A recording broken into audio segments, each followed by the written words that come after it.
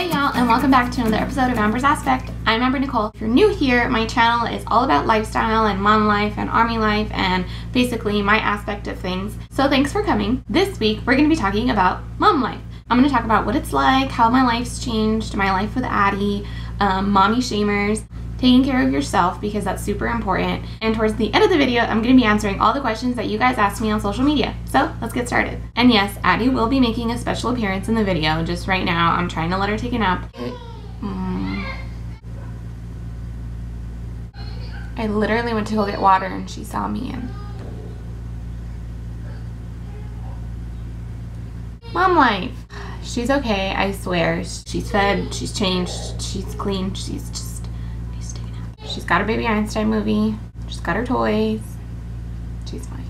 She's just obsessed with me. I was gonna do this in the living room, but like I cannot be in there because all she'll want is just me to hold her. And I just, right now, I can't. Like she's really good about entertaining herself in the playpen, but if I'm in the room, like all hell breaks loose. So mom life, ugh, what's it like? I can't even describe it. It's definitely different than the life that I used to have. It has so many ups and downs. It's so rewarding. It's so challenging. I mean, I know she sounds pretty annoying right now. I mean, she is, but like I said, it's so rewarding. It's such an amazing, beautiful experience. And I know I sound super corny, but there's just some feeling you get when you hold your baby in your arms for the first time, like carrying them for 9 months and then giving birth to them. And it's like you created this thing, you and your spouse created this little person, and it's just the most amazing feeling in the world. I hope that everybody can experience the feeling of being a mother because it's just amazing, and I would not change my life, not one bit. I mean, there's a lot of ups and downs. Like, there's many sleepless nights. There's times where you just want to sit in a corner and cry because Lord knows I have when I have gone on night 4 of this kid waking up and I have not gotten any sleep and I've only had like 2 hours of sleep every night. And you just want to sit there and cry. Don't worry, you're not alone. We've all done it. I know I have. I have sat next to Addie's crib and just cried because I don't know what to do. I've been around babies. I had an idea of what babies were like, but you don't know till you are. Like, you don't know what motherhood is like till you are like actually put in the situation. I would do absolutely anything for her. I would literally do whatever it took to take care of her, to protect her. Anything in the world. My ultimate fear right now is something happening to my baby girl. Like, if something ever happened to her, I honestly don't know what I would do. You'd probably have to put me in like a mental institution because I genuinely don't know what I would do with myself. Adeline doesn't define me, but also at the same time, I genuinely don't know what I would do without her because she is my baby. She's my baby and I love her. So that's just me trying to explain like the love that I have for that little girl. Like, I love her so much. I love our bond. There's just something about a mother-daughter bond that is incredible, and she's my only one. So right now it's just me and her, and she's my little bestie. Being a mommy is honestly my greatest accomplishment. When somebody compliments me on being a mom, when somebody says, oh my gosh, you're such a great mom, it is honestly the best compliment ever. Like, it's amazing because you're raising this person, you're taking care of this person, you are molding them. And when somebody compliments you on that, like, it's such a good feeling, and I absolutely, I love it. I love it.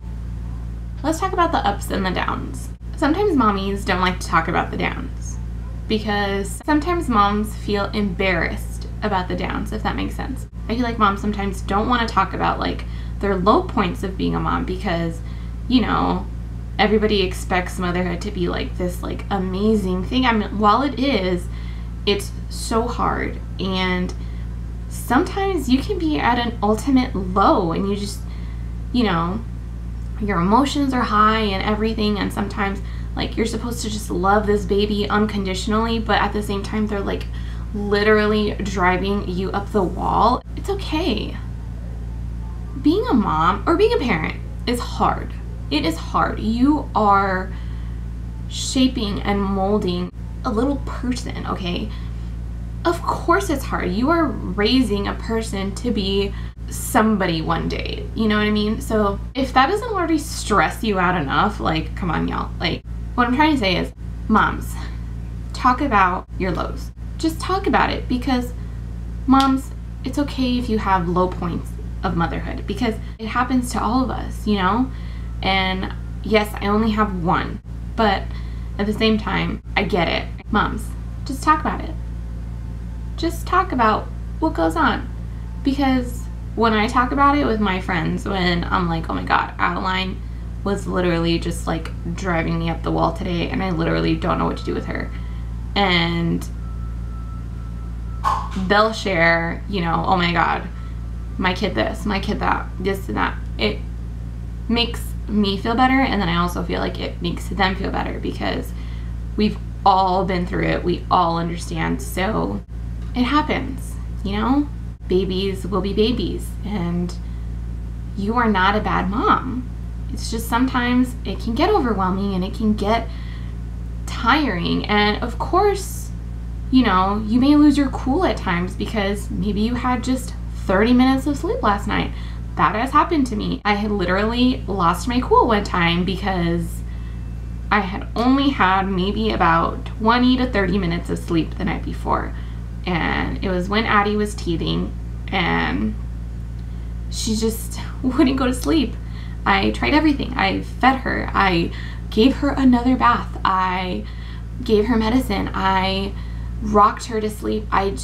Nothing was working. It's moments like that where you feel defeated and you feel like maybe you're not doing enough for your baby. And take it from me, don't feel that way. I know I felt that way. I know there have been many nights where I just feel defeated. I know there have been days where I feel like I'm not doing enough. I've felt that I wasn't good enough and that I wasn't doing it right. And, you know, sometimes you just gotta talk yourself out of that. I'm lucky to have my mom and my sister and other moms. When I'm in those moments, I'll either call my mom or I'll call my sister, or I'll talk to another friend that has had babies who has been in my situation before. And I turn to them because they've been through it and they know what it's like, and I'm able to get that advice from them. So having like a little mommy community is great, because you can all talk about it. You can all say, oh yeah, that's happened, or yeah, this has happened. It really does help.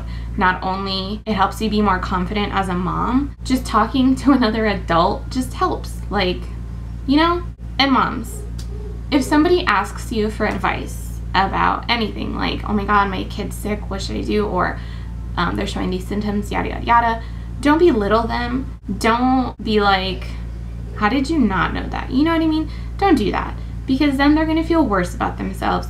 Just, you know, if they ask you something, if they say, what did you do with your baby? Things like that. If they ask you that, don't answer them like, are you stupid or something? No, don't do that, because then you just make them feel bad about themselves and you make them question themselves as a mother. You're like not helping anybody when you act that way. So yeah, lots of ups, lots of downs, but overall, it's an amazing experience.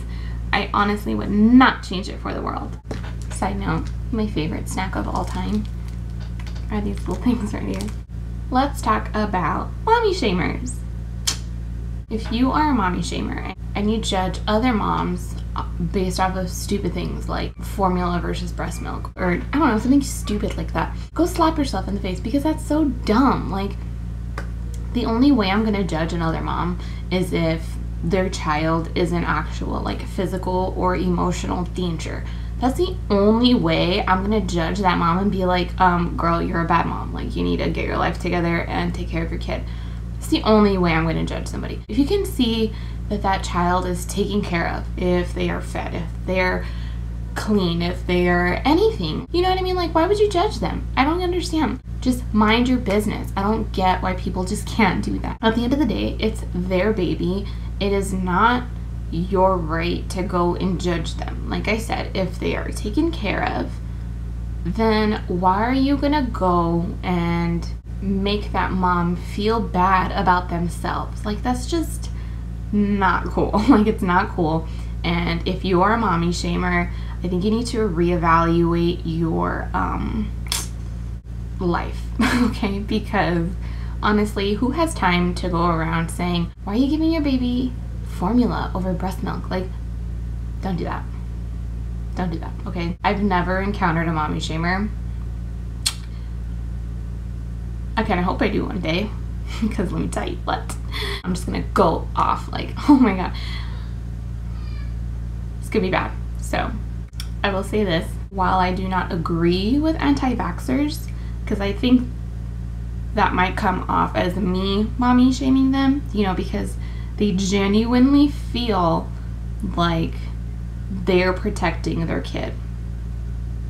I'm not going to get into that right now, but at the end of the day, that is their kid.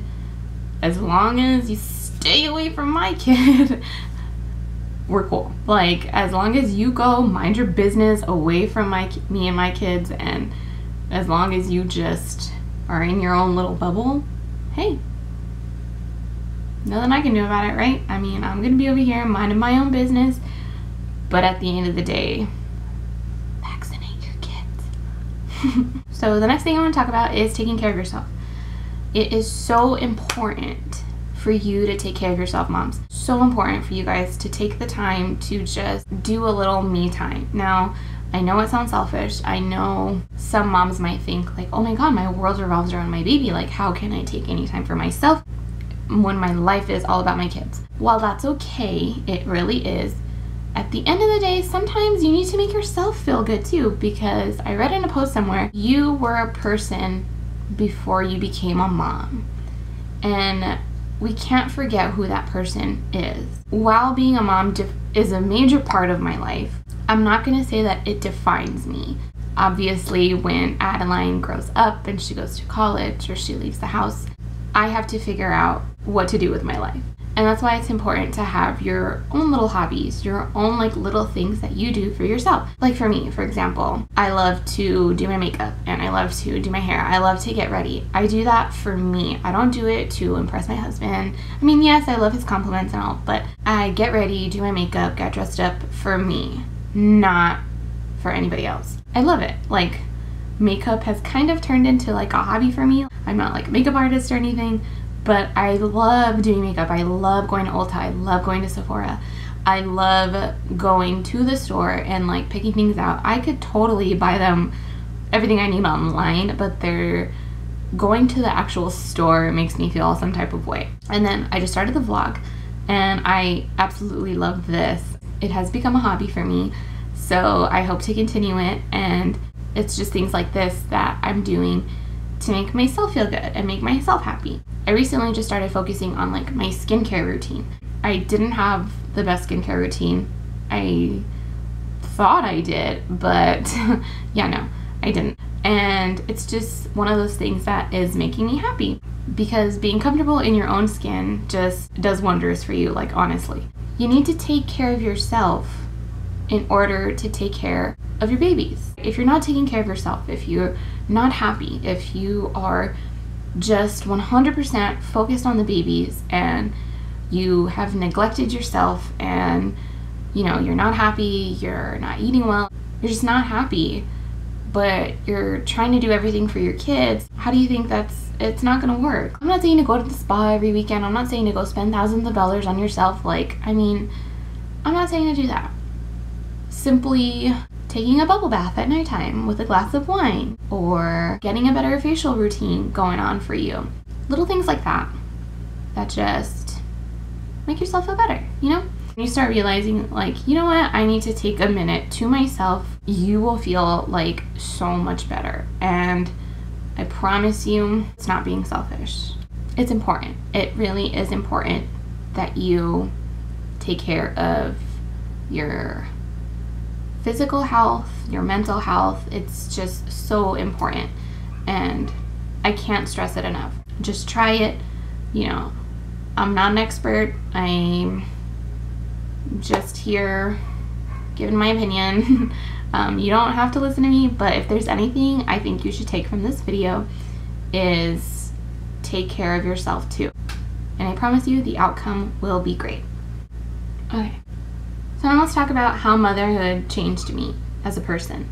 Motherhood 100% changed my outlook on life, my attitude, my everything. Being a mom has 100% made me a better person. I think I am not the same person I was a few years ago. And I'm not saying that I was a bad person, but I wasn't the best person. It was all about me, me, me. The second that I held my daughter in my arms, my life changed. Adeline made me a better person. I realized as I'm holding my daughter in my arms, I thought to myself, who do I want to be for Adeline? I had to change myself, and I had to work on myself in order for Adeline to have somebody to look up to, in order for Adeline to mimic somebody. You know, if she is around me every single day, if she sees how I interact with people, if she sees how I treat people, then she's gonna go and treat people the same way I'm treating people. And if I'm treating people poorly, if I'm just being a bad person, what do you think she's gonna be like? You know what I mean? When I'm faced with tough situations, I think about how do I want my daughter to handle a situation like this if she's ever in one. That really helps me. I love the person I am today. You know, I'm not perfect. Nobody's perfect, okay? I'm not perfect. I am confident that if my daughter was to mimic my actions right now, I'd be happy and I'd be okay. So now I'm gonna answer some of the questions that y'all gave me on social media, okay? Let me just, yeah, you like that? Question 1, tell us about your labor experience. Y'all, my labor story is super funny. So it's really long, but long story short, my water broke at the PF Chang's in El Paso. So yeah, there's that. My husband was at ALC. So I was with my family back in El Paso, and my water broke at PF Chang's. So we get to the hospital, and I'm just chilling, you know. I'm just like, oh, okay. I had already like asked for the drugs. They gave me like this little pill, and then they gave me the IV drug, and then the last drug they were gonna give me was the epidural. So I was chilling, you know. I wasn't in any pain yet, and it was already about midnight, and my mom went back home to get the rest of the stuff, and then when she was gone is when my contractions started. Oh my God. Contractions are the absolute worst.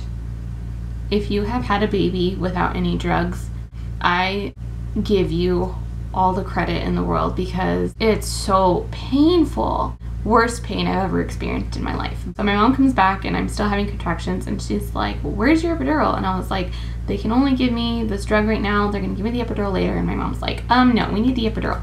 So Freddie comes in. That was the doctor that gave me my epidural. He was amazing. He was great. After having about 4.5 hours of contractions, that epidural was like the most amazing thing in the world. Let me tell you what. It was like an instant pain reliever. Oh my God, it was so amazing. So I got my epidural around 5 a.m. And then after that, I mean, I was up all night, so I was exhausted. And they were like, okay, well, you can go to sleep now if you want. They said, we're gonna come in and check on you. But I was only about 4 centimeters dilated, and they were like, we're gonna come in and check on you, make sure the baby's heartbeat is okay, make sure everything is okay. And I was like, okay, cool. So the only reason I was waking up was because the nurses would come and shift me because Adeline would move, so they would come and shift me so they can hear Addie's heartbeat better. That was the only reason I was waking up. Like, my mom fell asleep and I was asleep, and yeah, that epidural just like knocked me out. Like, it was so good. They come in like an hour later, I meet the new nurses, I meet the doctor that's gonna deliver the baby, and then it's about 8 already. They sit me up and they put like my legs up like this. So I'm like sitting up like this, and I have my legs up. And the doctor was like, we're gonna come back in and check at around 9-ish. He was like, we want you to be fully dilated. We don't want you to be pushing for a long time, so we're just gonna keep waiting this out. And I was like, okay.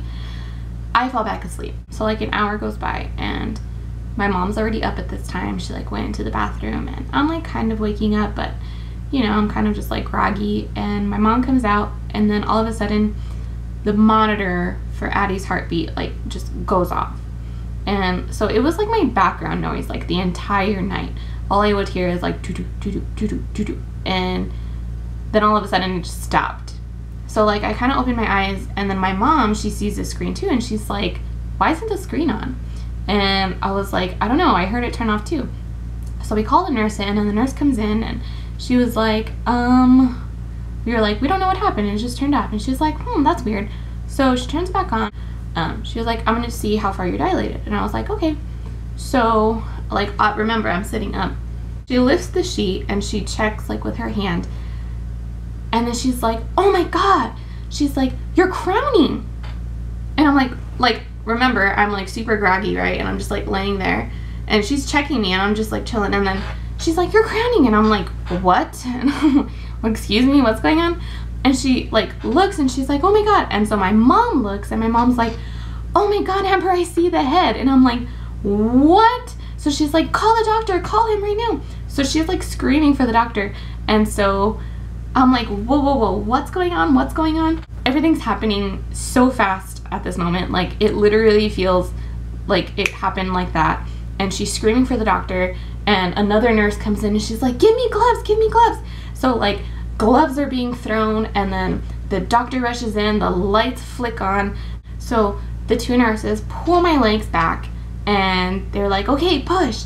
And I literally pushed like twice, and she came right out.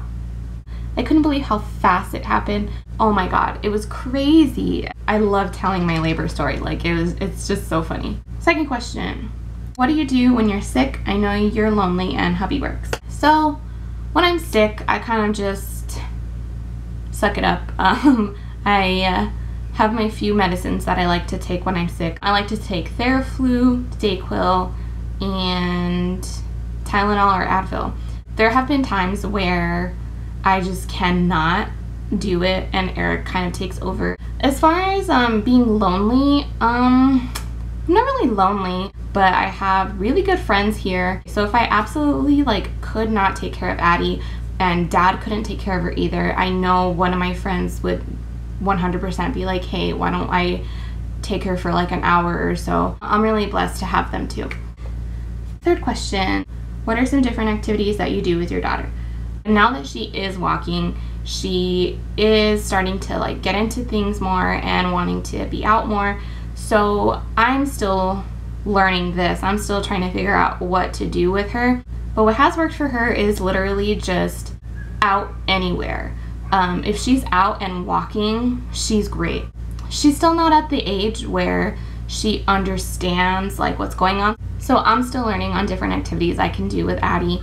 But as she gets older, I'll definitely have more answers. Anywhere like they have lots of space to like walk around and just like run around, I think those are good too.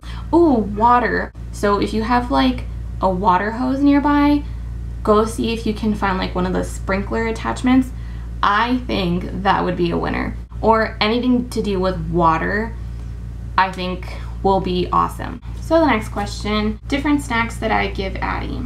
Y'all, snacks are awesome, and I am always stacked on snacks. Puffs are her favorite. These things are freaking awesome. That little girl can like just shove her whole mouth with puffs, but they all dissolve, and they're awesome. I also found this like little thing, this like little container. I put the puffs in here, and she has to like, she can go grab them herself, but like it has this like thing right here. So it takes her a minute to like put her little chubby hand in here and like take one out. So this thing entertains her too. So yeah, this thing's awesome. Puffs are awesome. Lately, Addie has really been loving these Go-Go Squeeze things. Addie really likes these. So she really likes granola bars. These are Sunny Days snack bars. This is strawberry, but these are organic. For sure, teether wheels. She is still teething. She's getting her molars now.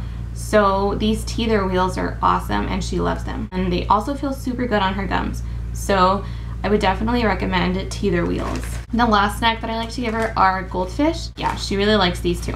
These are mainly the snacks that I give her, and they keep her quiet for like solid 5 minutes. So wasn't really a question, but more so like I guess a topic. But tantrums. Addie has already started her tantrums. Girl, she's starting to like hit you or smack something out of your hand if she doesn't want it. Yeah, no, I'm not putting up with any of that. I'm not putting up with the hitting. I'm not putting up with her hitting something out of my hand. I'm not putting up with her just screaming bloody murder for no reason at all. I do get mad at her and I do correct her, and now is the time to actually start a little bit of disciplining. I know that yes, she's still a baby, but her mind is developing. Normally when she starts like throwing a fit and I'll be like, no, Adeline, don't do that, or you can't do that, then she like screams bloody murder, and I'll try to distract her with something. I'll be like, here, take this toy, or here is a snack, or here is something, or here, go do this. I just started this toddler life, so we'll see how it goes, and hopefully I can give better advice on tantrums later on. So yeah, those are all my questions. In closing this video, I just want to say that I love being a mommy. I love Adeline with all my heart. She has changed my life and I absolutely love it. Mommies, you're not alone. We all struggle. We all go through it. We're not perfect mommies, so it's okay. Now I want to hear your mommy stories, so in the comments below, tell me how mommy life changed you. Say hi, everyone!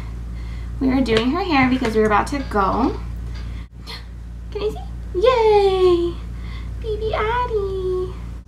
Say hello. Hi! Aren't these the cutest? They were at Old Navy for $5, y'all. And right? Hi! Say hello. Hey, can you say baby? Can you say baby? Oh, ow. See, my name is Adeline Lorraine, and I'm 1 year old. One. Yeah, 1. She's mocking us. Baby! We're gonna go now. We're gonna go bye-bye. We're gonna go shopping.